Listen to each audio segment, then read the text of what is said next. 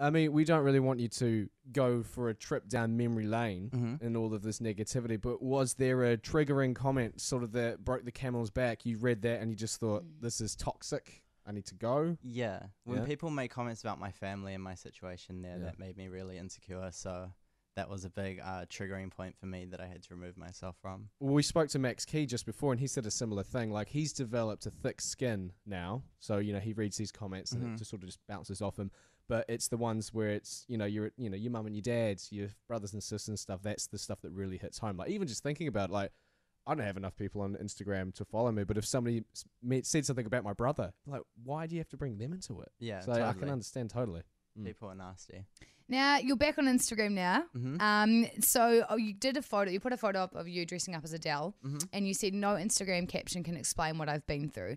Now, to a lot of people, they're supporting you, they're backing you, but to a lot of people, have they taken it negatively because you've let yourself be vulnerable now, so that they know that you've been through this hard time through what people have said on Instagram? So as bullies do, they like to knock people down at their lowest point. So has this kept people being nasty? Yeah, I definitely think there's a big group of people on Instagram who would love to see me fail and that are quite nasty towards me. But I'm trying to find a way to fight through that without getting personally attacked by it.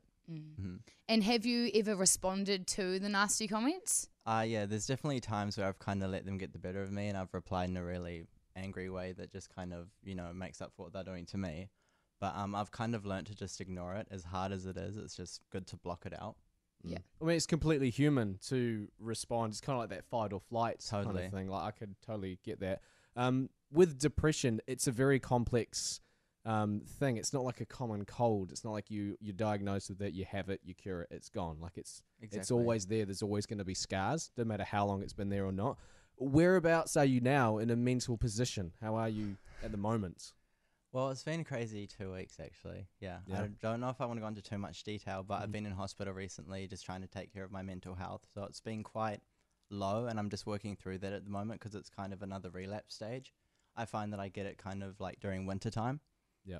So yeah, just kind of taking every day as it comes. Yeah, and you say you've got these sort of like coping mechanisms and these methods and stuff, and you're writing a book as well, and you're saying you're editing, that helps as well.